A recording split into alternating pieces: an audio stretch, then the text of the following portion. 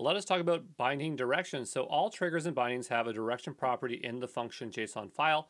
The direction of the triggers is always in, and the input-output bindings either is in, and, or out.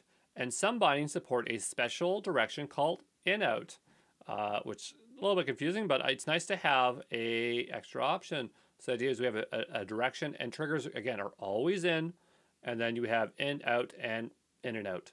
The trigger is defined alongside the input and output bindings, so trigger will have the same as the input type, but with trigger appended.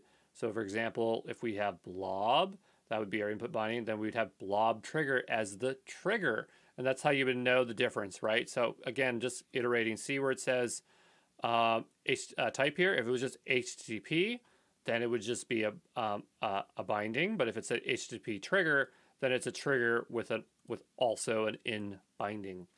If you use the in and out, only the advanced editor is available via the integrate tab in the portal, just so you know, because there's a visualization of integrations that we see in the Azure portal.